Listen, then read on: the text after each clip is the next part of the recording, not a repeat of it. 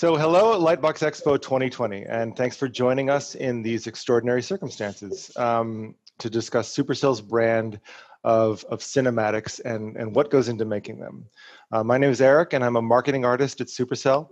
And joining me today are my colleagues Chris Bancroft, also a marketing artist, based with me in San Francisco, and Michael Gurman, a brand marketer, writer, and creative partner in crime for most of the spots we'll be discussing today. And also joining us are the ones, the important ones, the ones under the spotlight today. Directors Borja, Pena, Trevor, Conrad, Jack Anderson, all of Psyop LA, and Sammy Moore and Ewen Stenhouse from Goldenwolf Animation in New York and London. And hopefully I didn't butcher anyone's name. So little background. Every time we release a cinematic animation on usually YouTube, we get a lot of love, and we get more than a few trolls, and we also get a lot of requests to buff or nerf one of our characters. But there's always a comment that runs something along these lines, which is make a movie already. And to those who ask for that, thank you. That's very flattering. And you may be pleasantly surprised by what's coming, but I'm not going to give any more spoilers on that subject. But for now, the truth is this: Supercell makes games. The people who've been giving you a taste of what Clash of Clans or Brawl Stars movie might taste like or feel like work for our amazing partner studios from all over.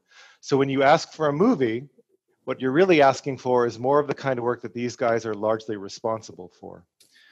So Chris, Michael, and me and other Supercell artists and creatives work with these men and women to bring these animations to life.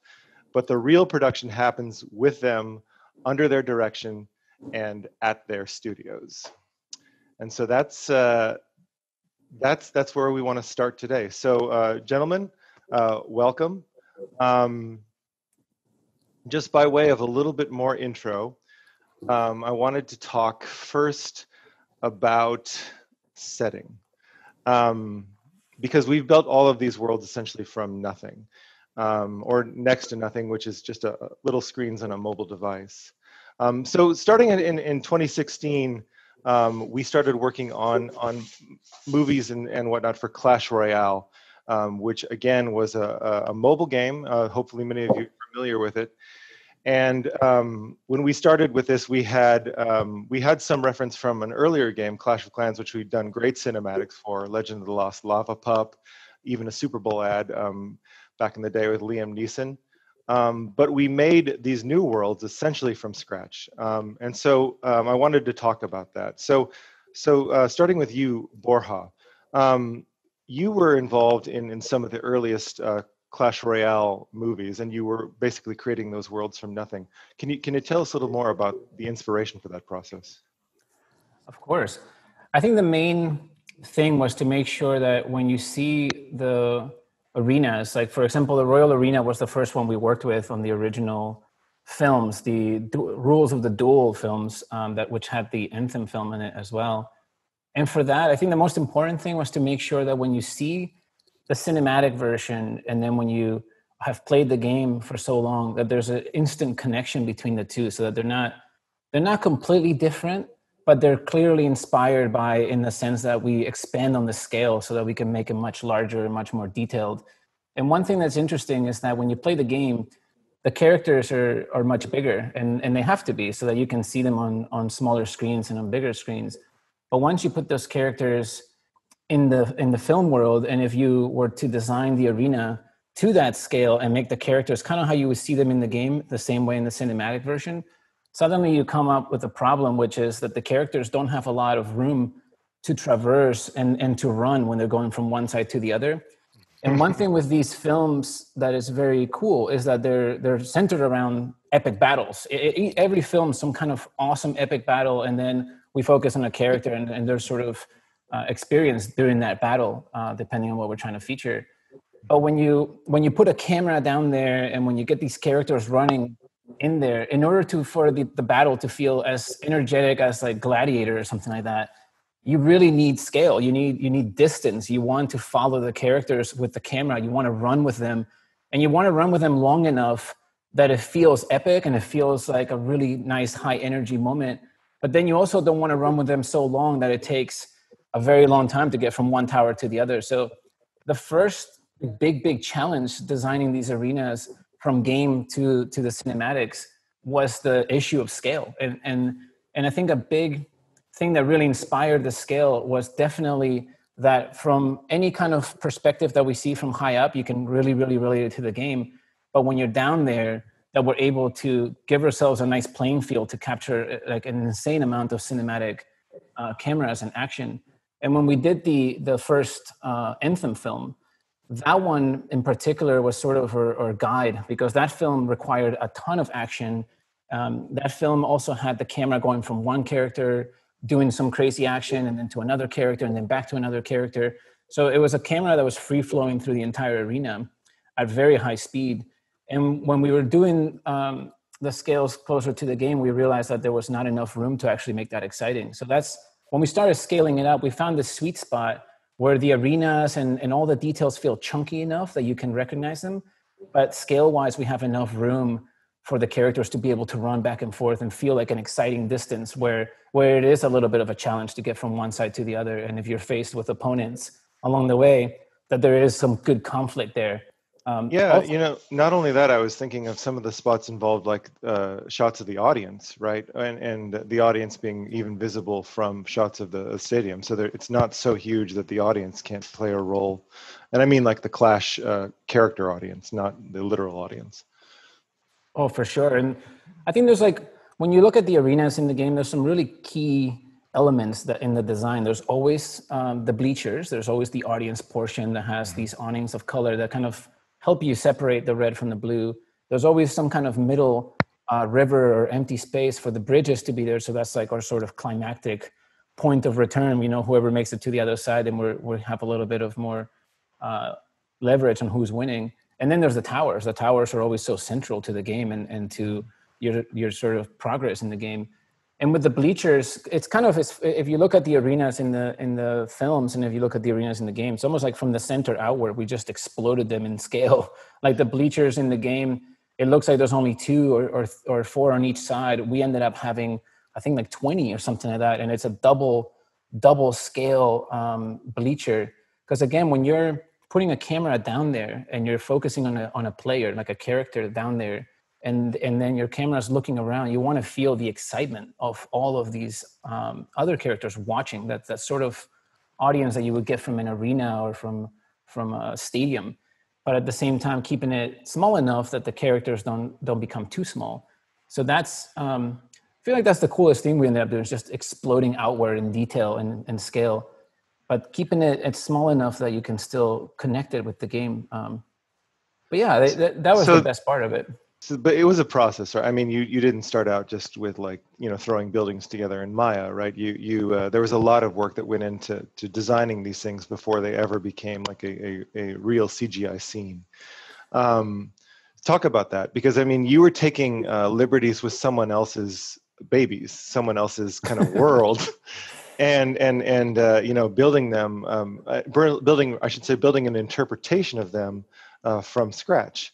So, how did you go through that? How did you, get it past all of, we precious folks at Supercell who wanted it to be just so? I think it's a collaborative expansion that we did.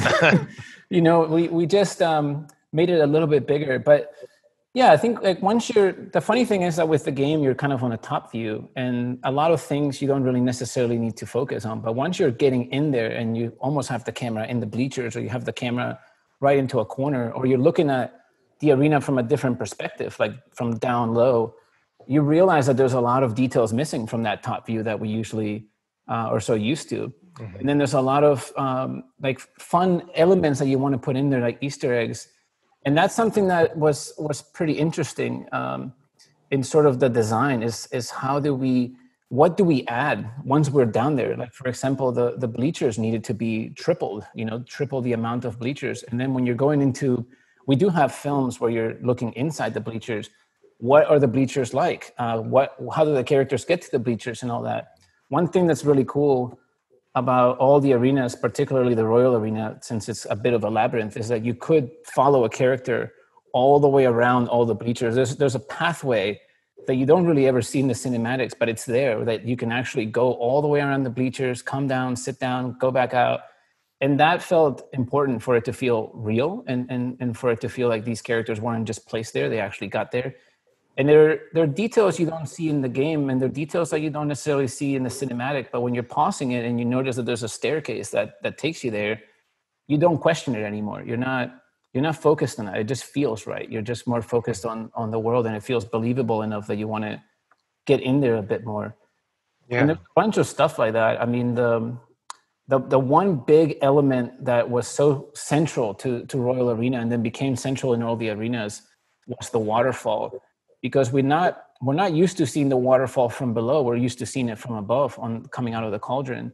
But the waterfall is such an epic central part of the arena that there was a lot of discussion and a lot of design that we went through back and forth on how big do we make it? What is the scale of it? And what is it constructed of?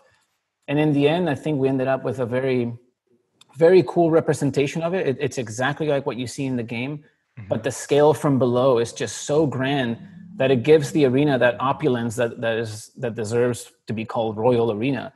It has that wealth to it and that scale that the Royals would have built it with. Yeah. Yeah, you guys have also built out the Hog Mountain Arena, which was revealed for the first time, I think, when Clash Royale was 1 year old, and later you built the Legendary Arena, and I know, Trevor, you've used the Legendary Arena as well. In fact, Trevor decked out the Legendary Arena for the first time in Halloween, and then flooded it with Haunted Elixir. So, like, all of you have not only taken our world and interpreted it, you've also taken our world and embellished it, in really what was that like for you, Trevor? I think it was, taking these worlds that, have been exploded and kind of blown out of proportion is super fun. I think trying to figure out new ways to show how the game is developing as well is really exciting, because the new skins for each season has kind of been a new addition for us, and trying again to be true to the game art that we see that comes in and replicating that in an honest way, so that these cinematics do that justice. There's a little bit of technical figuring out the proper scale of the ooze and where it falls from, and how much it's actually climbing up and around, the various towers. It's definitely a back and forth, because, you guys pay a lot of attention to the game design and how those new towers are going to look, whether they're pumpkin skins, making sure they look right from, the proper camera angle, and that it's true to the art, that the pumpkins aren't too tall, that they're just round and right. There are a lot of little details that go into that. It's really annoying, isn't it? I think one of the things I learned with working with Borja and building out the builder base for the Master Builder spot last year was I feel like we're trying to replicate the feeling of what it's like there, but not necessarily exactly it. I just remember we were analyzing so much in the game and seeing how it's, a perfectly flat location, but quickly realized that wouldn't feel right, in a cinematic, just to have a flat island. Perfectly boring. Borja, I don't know. I think we probably went through dozens and dozens of island sketches trying to figure out that perfect elevation where if you were top down in our cinematic location, it could feel flat, but still, when you had perspective, which you don't get in the game, it still had a feeling of a real island. Yeah. And I wanted to open up the discussion because we've also created a new world recently called Brawl Stars, which we built from nothing.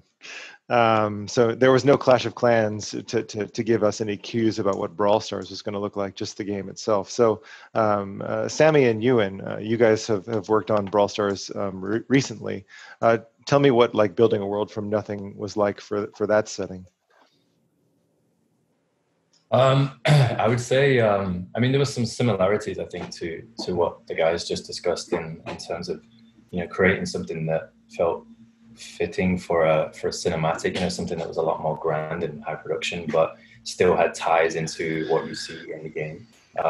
Creating those tethers between, game maps, but then just, inflating them and making them a little bit more grand. But I think where the experience probably differed the most for us was that because Brawl Stars was so new and really in its infancy in comparison to something like, Clash, you guys very quickly sort of gave us a lot of freedom to help you, I feel, sort of explore what these places could be and what's over the horizon. And like, you know, maybe we just have the, you know, the fascia of a building here, but, you know, what's it look like inside? And I think that was incredibly fun for us, and it was a super collaborative process. And I know that, you know, there was a point about, you know, you guys, maybe are you protective over the IP and stuff like that, but I feel like we kind of helped create some of that, and now we're sort of a little bit protective over it with you, which is kind of an interesting dynamic. But similar kind of things we faced, you know, again, Brawl Stars is, you know, very sort of vertical,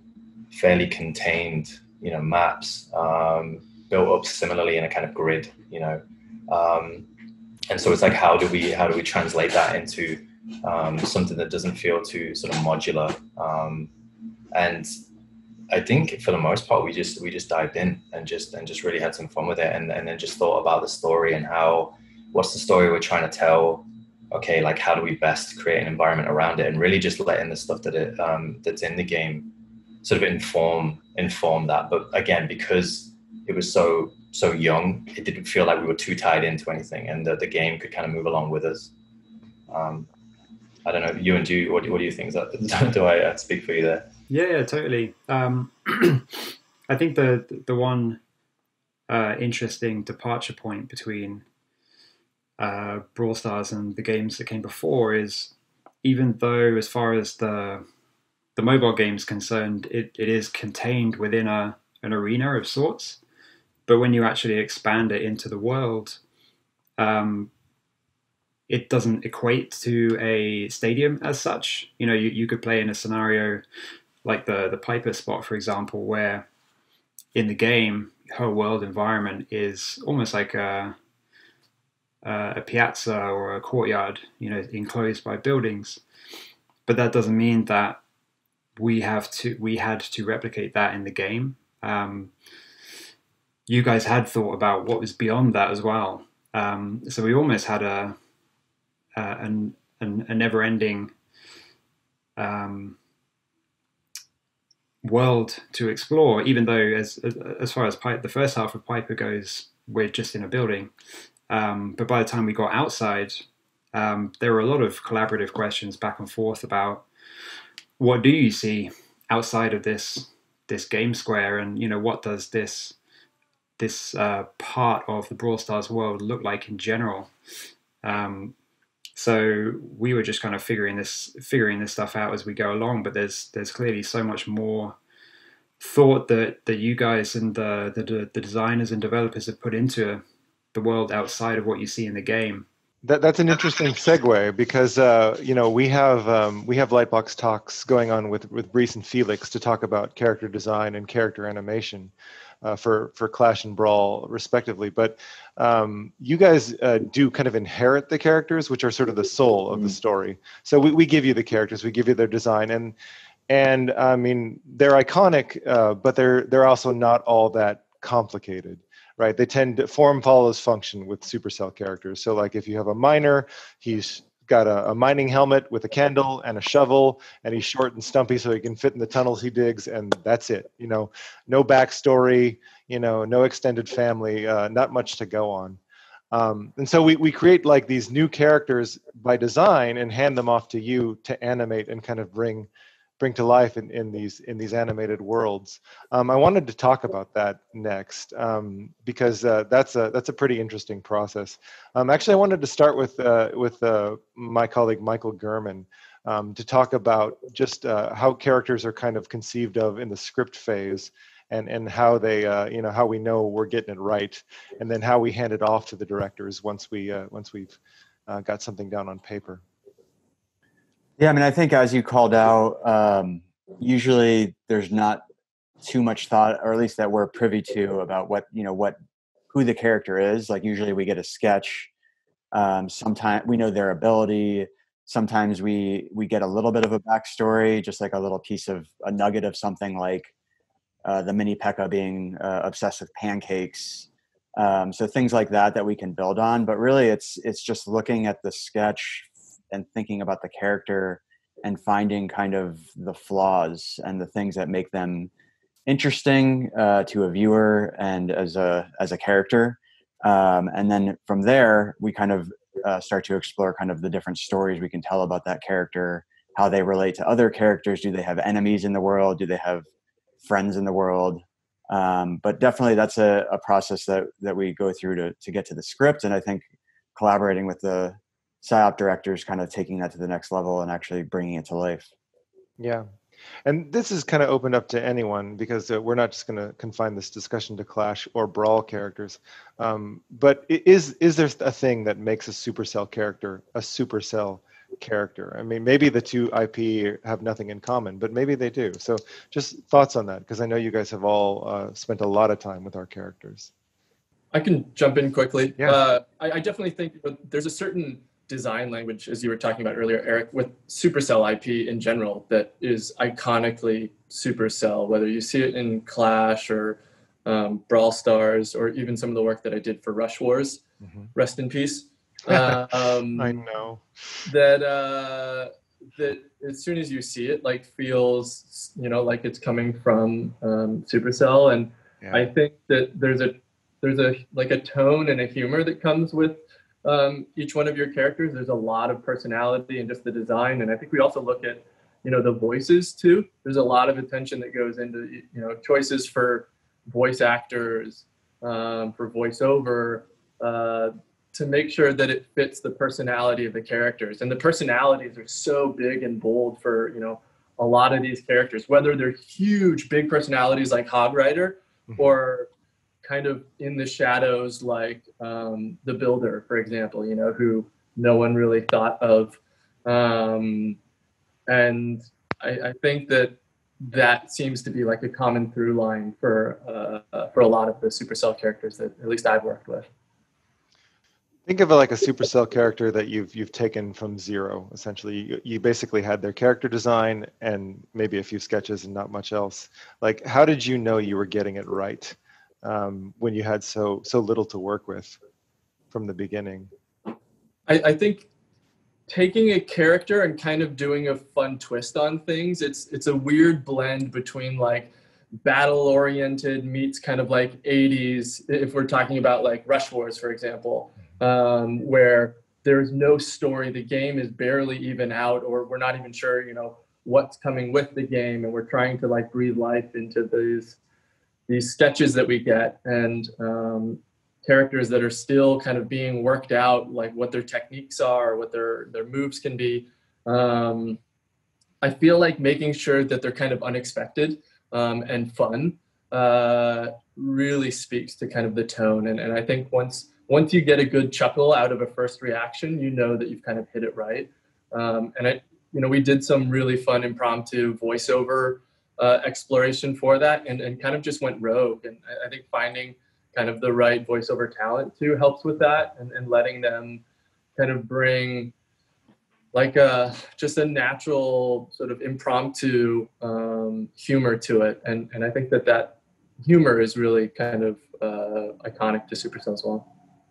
I really like that characters are like they're always in the gray area in terms of like the pros and the cons. Like Barbarian's a great example of like the easiest thing to do would just be like, oh, he's just stupid and really dumb. But I love that you guys, set these rules of, yeah, he's maybe not the sharpest one, but he has so much enthusiasm, and those two differences like instantly make some really interesting stuff. Or the Wizard, he's very confident, but he doesn't always pull it off. So I think using that word "but" when creating characters of, taking an archetype, but making sure you put just a little twist on it, that's where stuff gets really fun. And I love that there are those rules, because very quickly when we're coming up with even little details for background characters, if you know what their personality is, it's very easy to come up with what they would do in that situation. And there's a little caveat here. When Jack says rules, we have to put big air quotes around rules.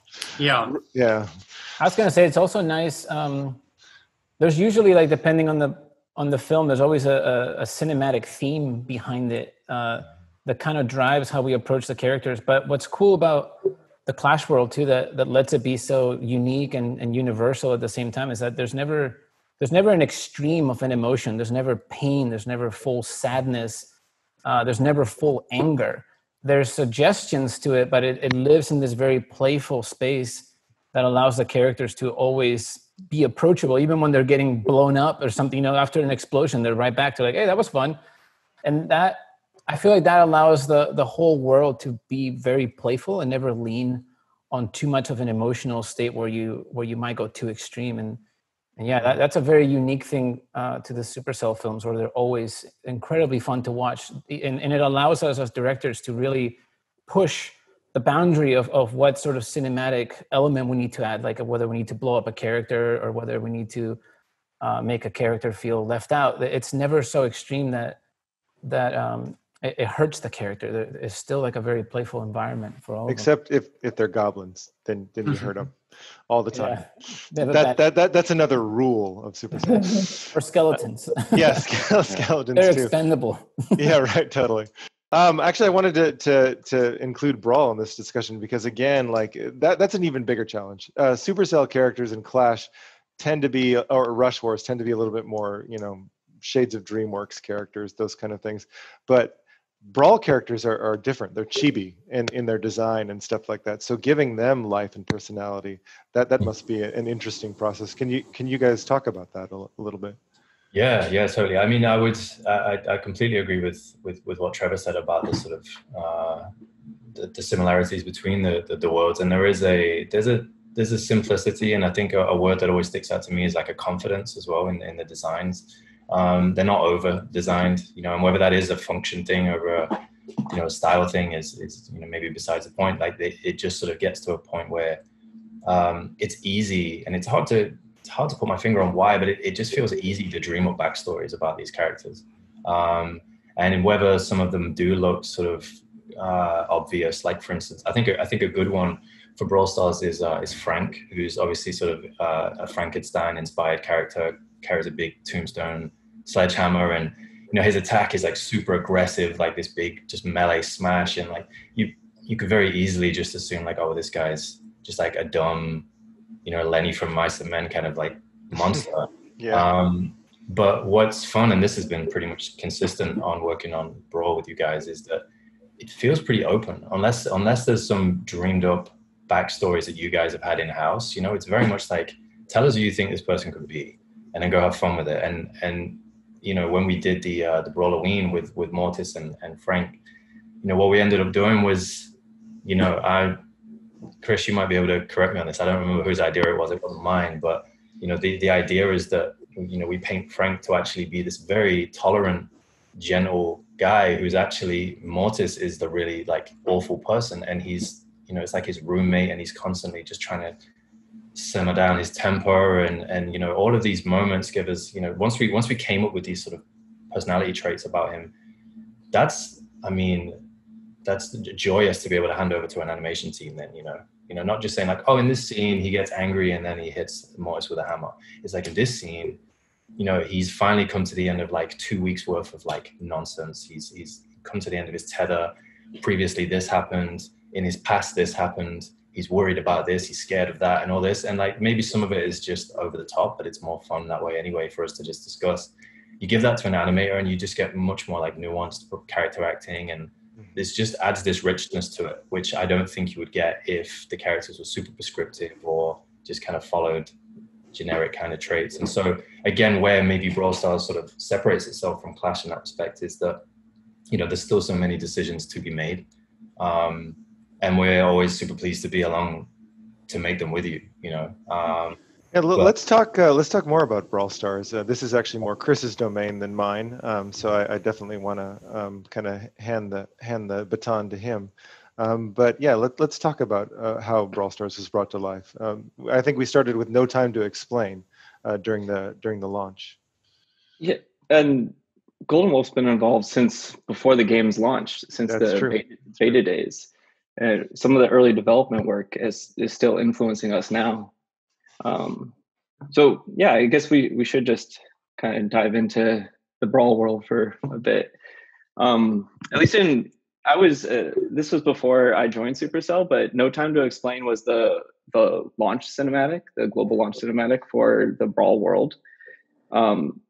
When I first saw that, I was just blown away. It was like, it's nothing else that I had seen before. It was just really playful and fun.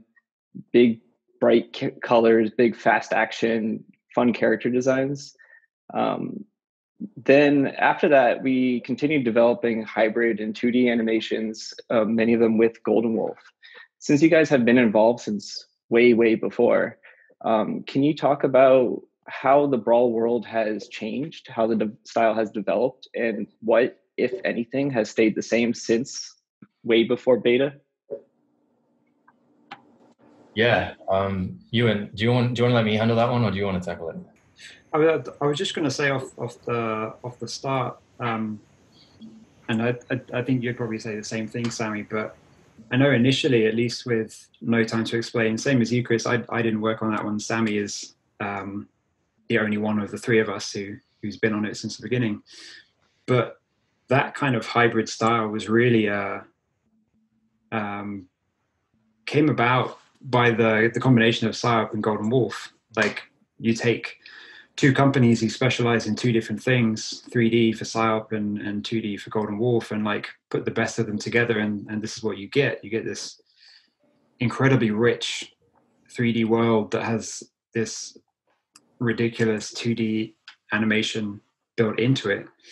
And that was just the starting point. I know there have been a whole bunch of experiments in between the latest two, but I feel like that was also a good reason to revisit that initial style, because it is such a powerful combination between us two.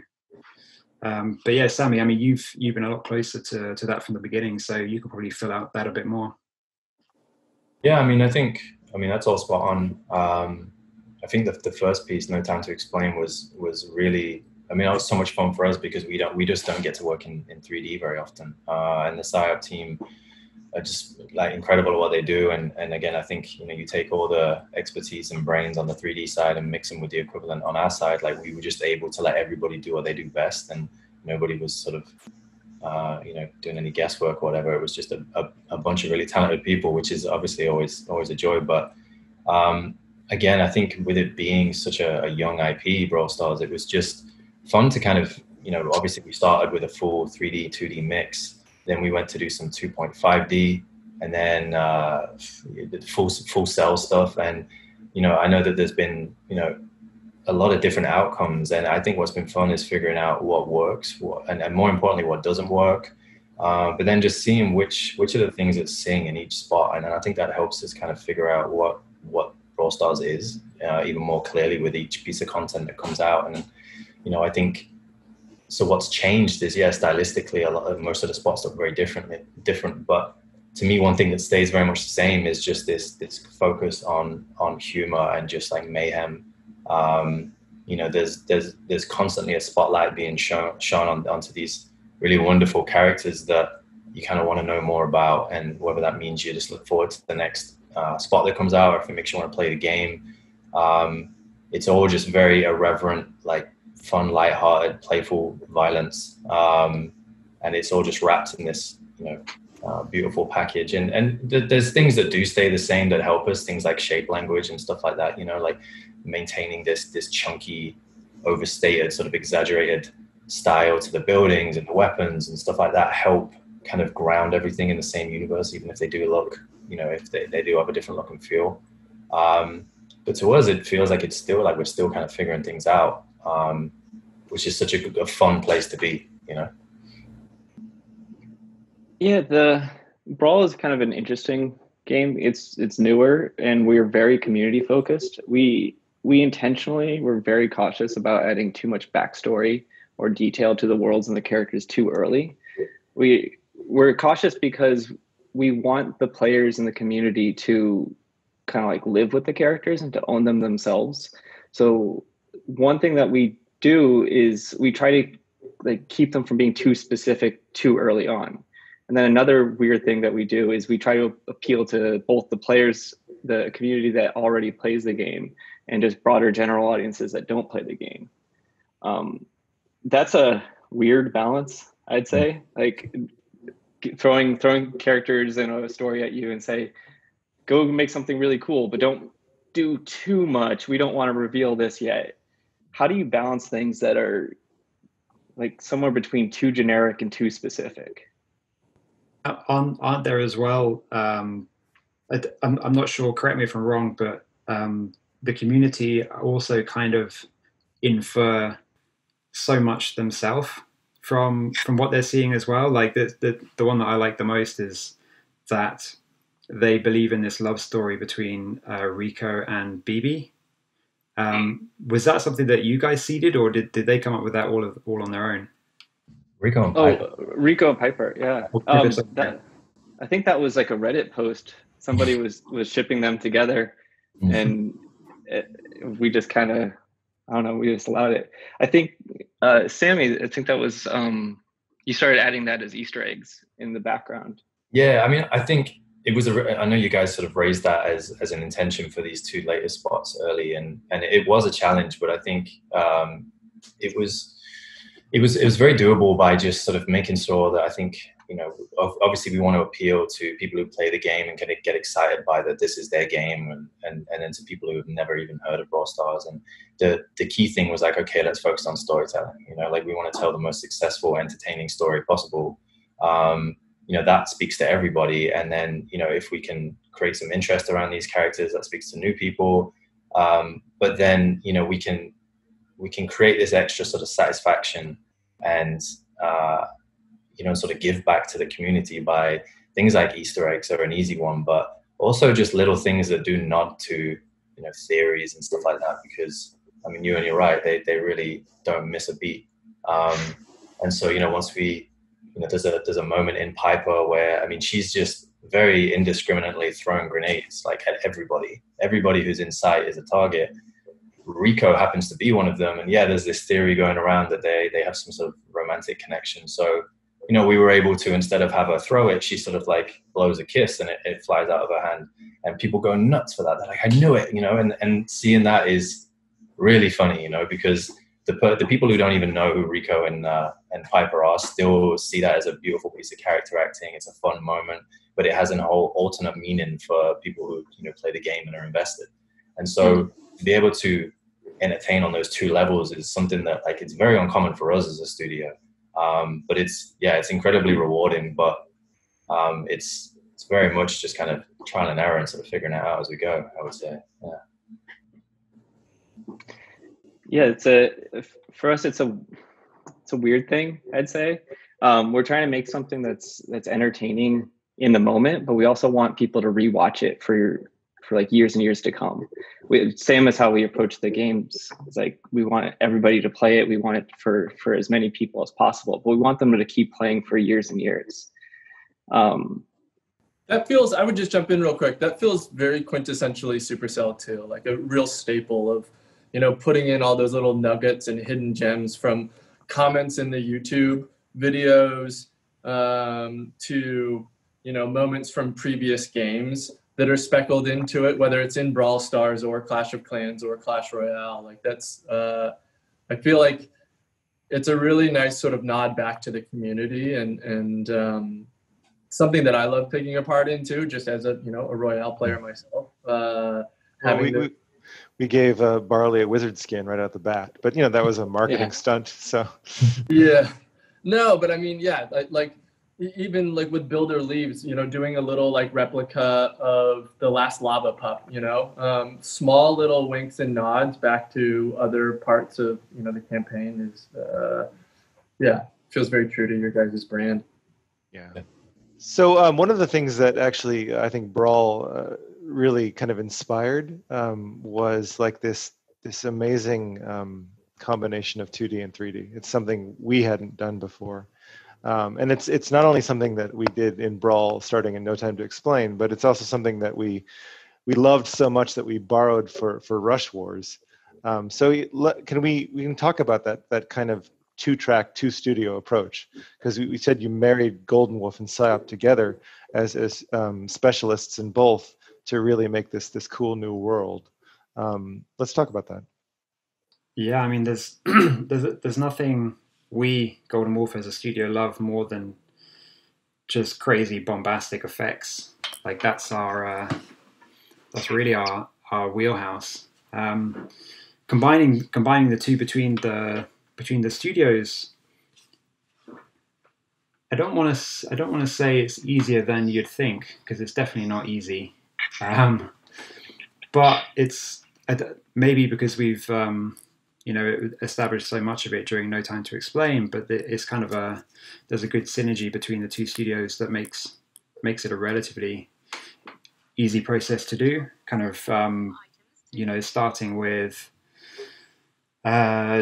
doing a 3D block out, and then we just take that and start roughing in our 2D effects. And there's a bit of kind of a ping pong nature between the studios until we've got locked picture to animate to. I know that with between No Time to Explain and the latest two, there was certainly an evolution in technical finesse, I guess is the best way to put it. Like No Time to Explain, the 2D effects was very deliberately 2D.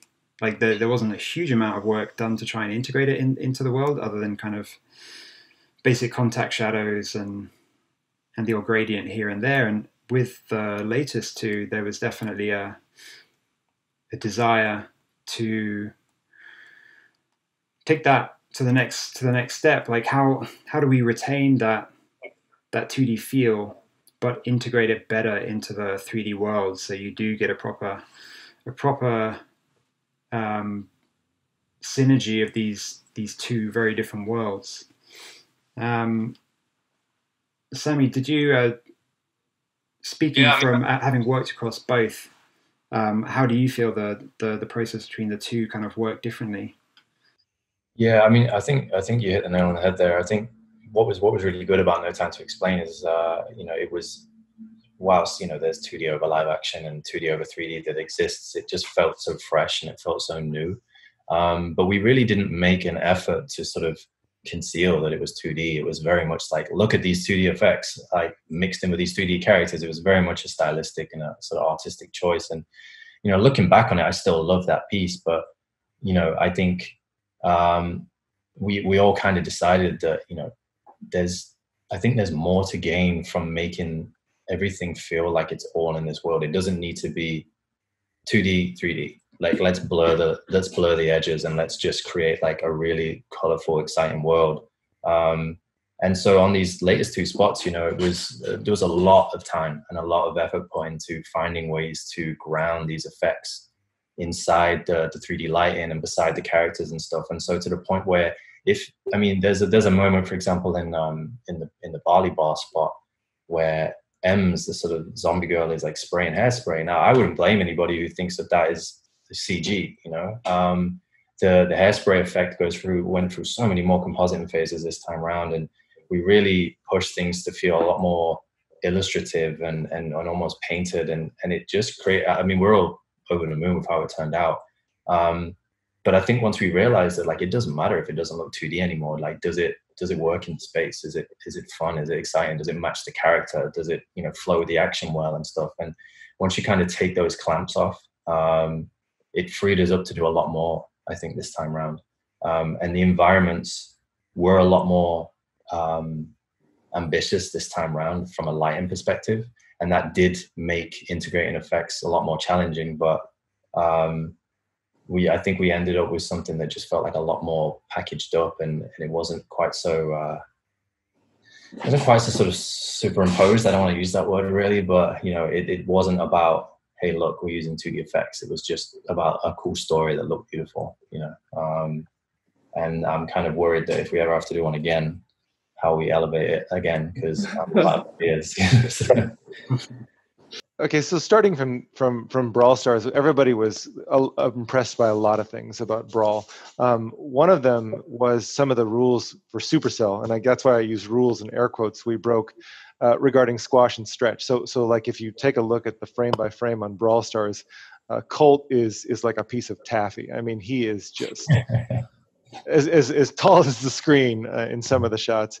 And I remember the first time like we did that in Clash, it was almost like a subversive act, because that was a rule of Clash that you don't squash and stretch to the same extent, same cartoony extremes. But in Rush Wars, and this kind of goes back to Trevor, we took a kind of a Clash style IP, for lack of a better word, and applied like Brawl Stars rules to it. So Trevor, do you want to talk a little bit about like what we did there? Sure. Yeah, I think for Rush Wars was kind of an interesting project because, the game wasn't out yet.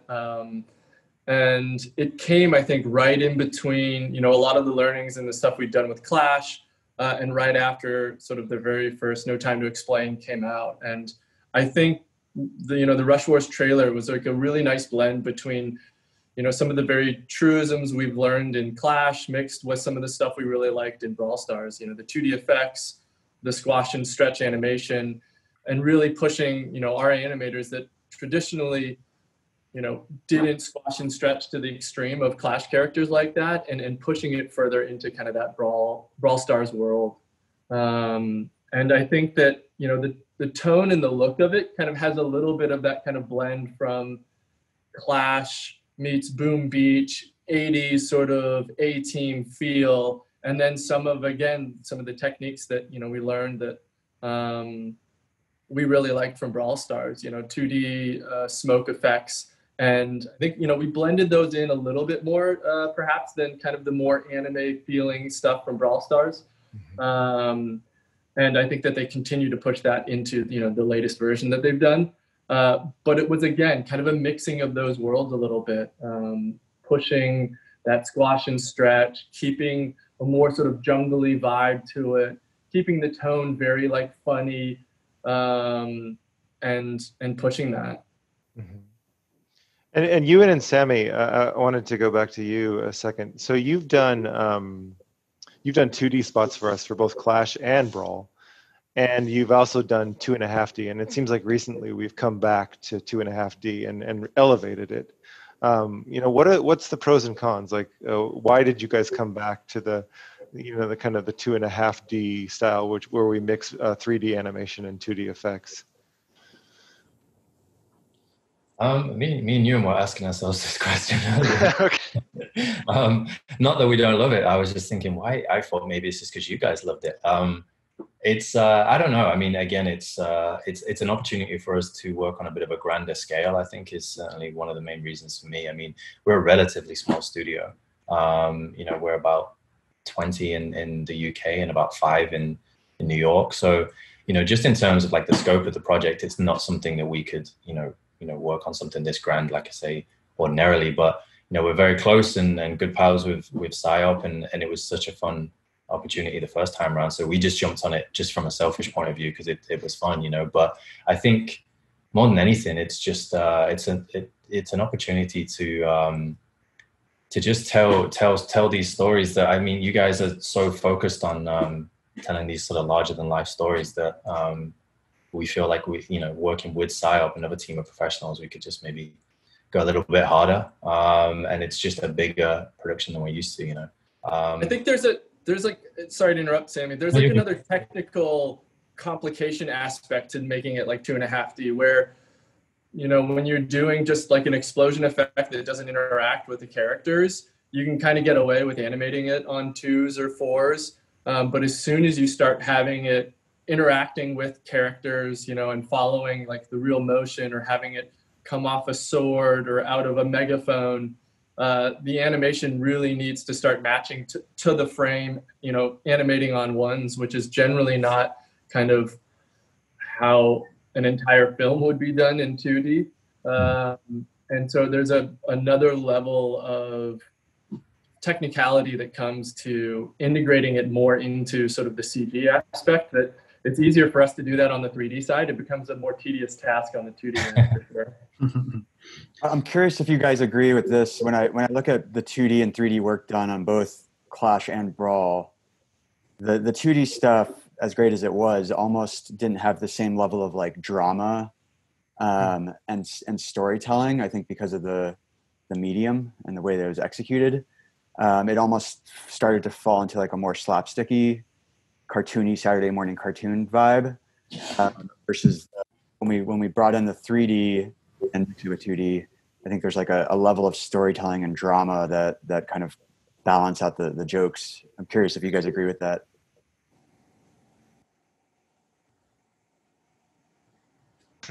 Yes. I'm not sure who that was for. Go for it, Sam. No, you're good. You go ahead. Sammy, you got to do it. No, I do agree for sure. I don't know. It's also it's a little bit of it's like the limitations and sort of the expectation of 2D. Like I feel like with 2D, a lot of times you feel like you have to animate a whole bunch and not let the camera just sit, which is more like cinematic stuff. Like usually you can let it sit, you can let it breathe. The shots are wider and all that. And sometimes with the 2D stuff, you kind of feel like you have to constantly move and get this and this. But I feel like when like Brawl Stars, particularly the new stuff, and even Rush Wars, there's enough there where it feels like it's got the same fun and squishiness that you can only do with 2D, but it's got that cinematic quality that you usually see with 3D, the angles and slight breath, particularly with the Piper spot. There's just a great ending shot that feels very cinema, almost feels like the 2D, 3D version of a Saving Private Ryan moment, in its own way.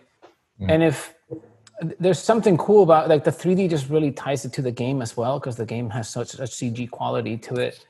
But that marriage of the two expands it to where it feels cinematic, and it takes it away from like having to do something crazy. There's enough stuff going on, but you have this great slow camera following a character, which is incredibly heroic and cinematic.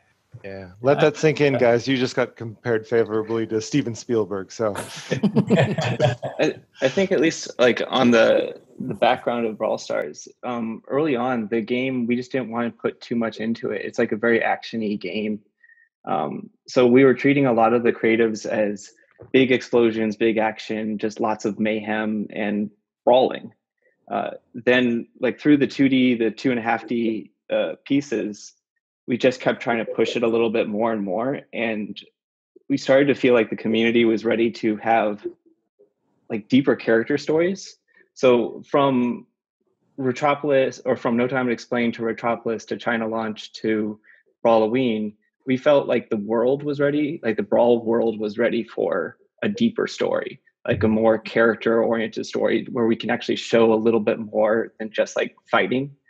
But at the same time, we don't want to go too far away from it. Like Brawl Stars is action, it is fighting.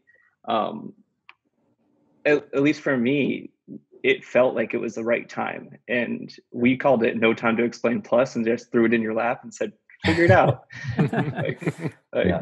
Hopefully this comes together. Balance. The balance is just gorgeous. It's a unique aesthetic, but it's so cinematic now that you can really imagine a film happening out of that. It's like it's so lush, and so unique. Yeah, I think we landed on a real sweet spot in the end. I appreciated sort of like what you said, Chris, not wanting to, pump too much story into it, but I think there was enough interest and enough world surrounding that people would value knowing a little bit more about characters.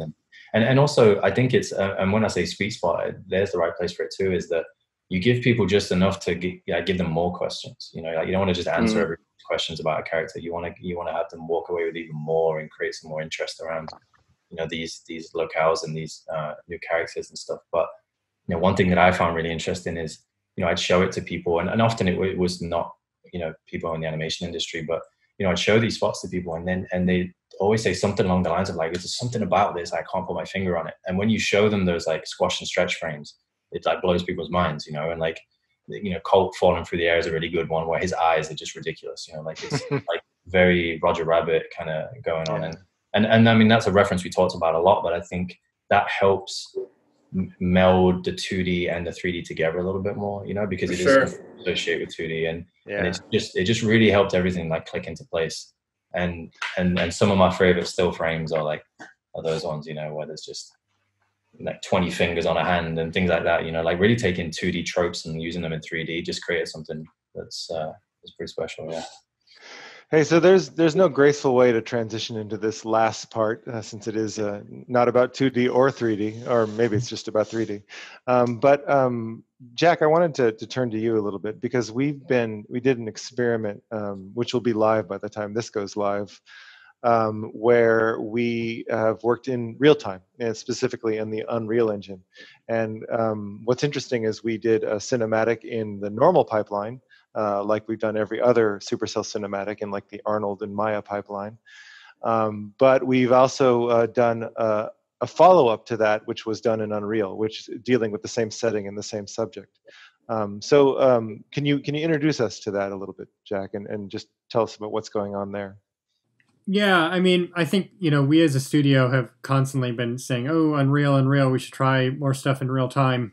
And, I think approach-wise, what we've talked about with Supercell as well is what would make the most sense would be to do it on a new IP, right? Because we put so much time into making everything look great for Clash in particular, in an Arnold world, and the idea of moving that to a different look or into a different engine but keep the same look is very hard.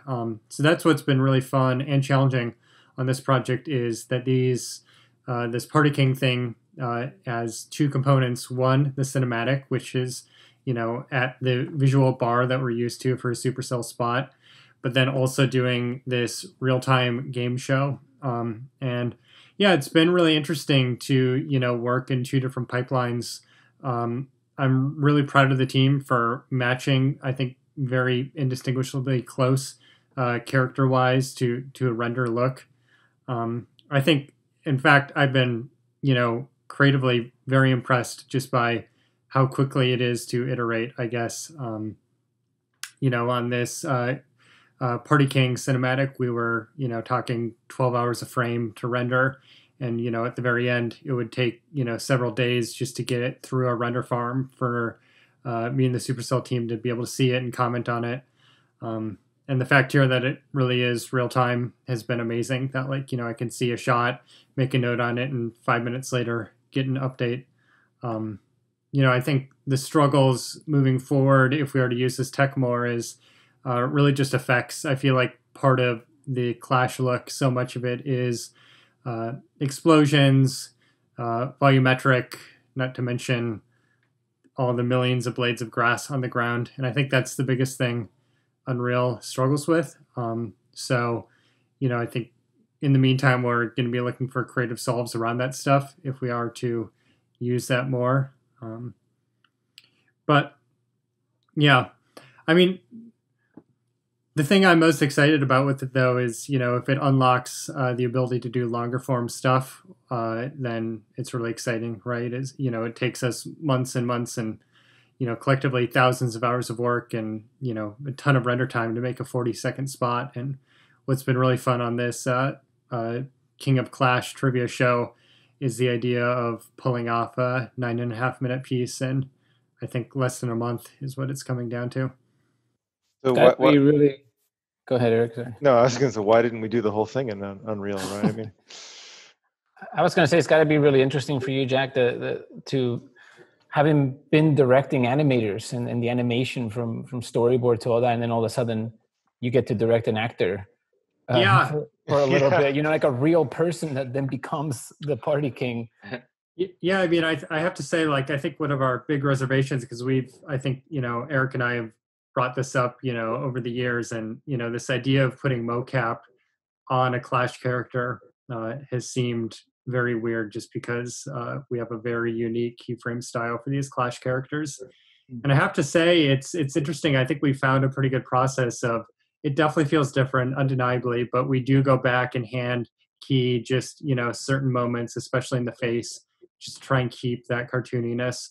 And it's different. I mean, it's cool. It's different in a cool way to see just a very raw performance and see an actor do things that an animator could never think of, or even just in, the audio performance of not hearing someone talk and saying, "What did you say?" And all of these very unique things that, you would just never do in keyframe animation. Really just bring this cool sense of reality to the character. That has been super exciting to see. What are you guys going to call that? If with Brawl Stars and Rush Wars, you have 2.5D with 3D, and now you have somebody really acting it out, but then you're augmenting their acting with keyframes in 3D. Real D. Real D. You invented a new I'm trademarked approach. Yeah. All right. Yeah. Patent pending. Okay. So, sadly, we have to wrap things up eventually, and I guess that time is now. But I did want to give the directors, any of the directors, a chance to just sort of sound off on, what it's like for them to have worked with Supercell. Now's your time to take revenge. Tell the world what a pain in the ass we are. I can go first real quick. I think it's honestly been a bit of a dream come true for animation directors and for directors to be working with such awesome talent and such hungry for creative awesomeness group of artists at Supercell, that you guys have allowed us to just allow or just our dreams and our ideas to come true in such a great collaborative way with such an amazing lush world and characters that it's been easy and fun. And every day going to work is just the coolest thing in the world. So I really thank you guys. Venmo or PayPal? I mean, how do I? No, that's honest. That's okay. Very honest. Very honest. All right, cool. You guys have all. Sucks. No, it doesn't. Eric is a pain in the butt. I think. Yeah. Okay. See. No, I think what's really true to what Borja just said is the fact that you guys know what you're talking about. I mean, a lot of you guys come from X kind of film worlds or animation backgrounds, unlike a lot of our other clients. And there is a standard and a quality that you guys expect that a lot of our other clients don't. And it's the same that we do too. It's just, we a lot of times don't have the time or the resources to push for that. And having you guys help back and push that, I think you see it in the end product with a lot of these spots. So we are, though, kind of a second layer of input, and I think that can derail things, or it can at least cause what we call scope creep, where someone says at some point, "Wouldn't it be nice if we did this?" And you have to contend with that. So maybe talk a little bit about that. Like how do you balance like our input versus like your vision, which has to be, I think, in the end, your vision for these different spots.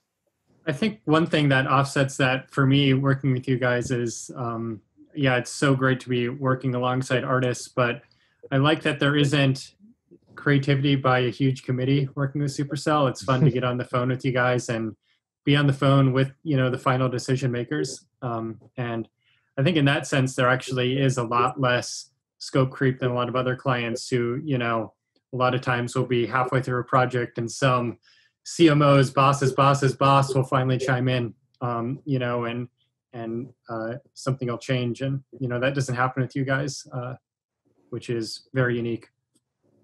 That's cool. Yeah.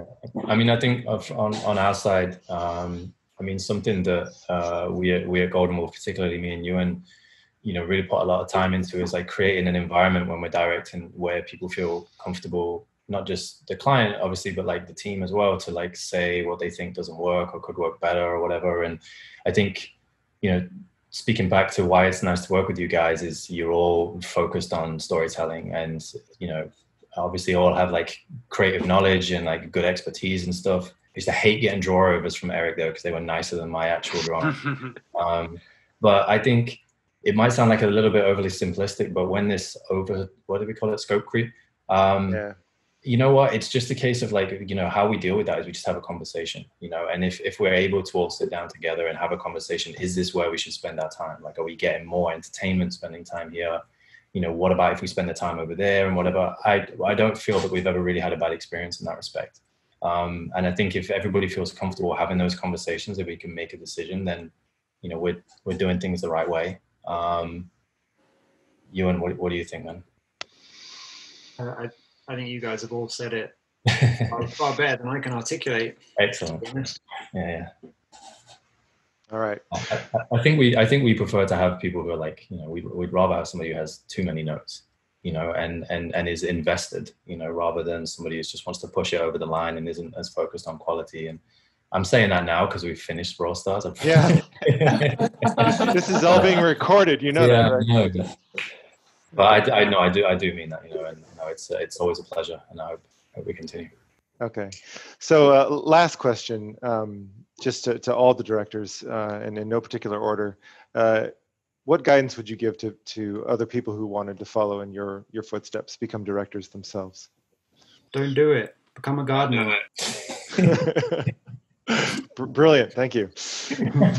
I think I would say don't stop being interested in everything. Like, I think at the beginning, there's no need to focus just yet. It's okay to be purely interested in music and 2D and 3D and storytelling and writing. Like, eventually, as if you want to become a director, you're going to hone in all of those things into one funnel. And then the way that you output your feedback and your style and your ideas, it's going to be because you've been interested in all those things, because it does involve the full package, you know. So I think it's good to keep your mind completely loose and just become an ADD artist for a while before you eventually narrow it down. Nice. Yeah, I'd agree. Yeah. Just get your inspiration from everywhere and anywhere you can, you know, and you don't realize until you're, you know, in the thick of it on a job, when you think of some obscure reference or like this cooking show you saw or this song or like something, you know. And it's another nice thing about working with Psyop is being able to mix with so many people who, you know, like 3D artists and people that we don't normally spend time with, and just seeing how you can draw inspiration and reference from everything. So I think that's a really nice point. Yeah, and start thinking about what stories you like to tell and what stories you like to watch or read yourself. That's as good a guide as any. I'd say just make stuff. Just keep making things, you know, and share them too. I would post it, share it, because you'll grow from, you know, even finishing things that you look back on that you don't like. I think if you have an opportunity at work to make it, great. You know, if not, do it on the side, but just keep crafting, keep making things, because you learn from experiences. I think for me, the thing that, you know, when I've seen artists rise up to the rank to director or to, you know, senior leadership are the people that bring ideas to every project. You know, I call them button pushers, artists that, you know, they just do exactly what you told them to do and nothing more. And I think, you know, if you can have the personality, no matter what you're doing in any capacity on, you know, a design project, of bringing your own flourish or suggesting a new idea, I think, you know, that's the trait that allows people to rise up. I think one last tiny thing is, it is true that it says, it's being said a lot, that it takes a village. I think you have to imagine too, behind every film that Psyop and Goldenwolf has ever made for Supercell, there's so many people, like so many insanely talented people that come into it, and every single artist, whether it's the guy doing just the chair in the background or whatever, or the girl who did a cloud or something like that, every single person has contributed an idea that's kind of allowed it to grow. So it's important to love collaboration. Everything's about collaboration, and you as an individual can't make anything. You need everybody together. So I think that's a huge thing that's really awesome about Psyop, Goldenwolf, and Supercell. There's just insane teams behind it all, just to create one perfect square image, which I think is really fascinating. Make things with people you like. I wanted to thank all of you guys for joining us today, and just for kind of peeling back the curtain on how we've done all this and how we'll continue to do all this. It's been great working with you, and thank you for coming along for the journey. Thank you. Thank you. Yes. Thanks. Thank you, guys. Thank you so much.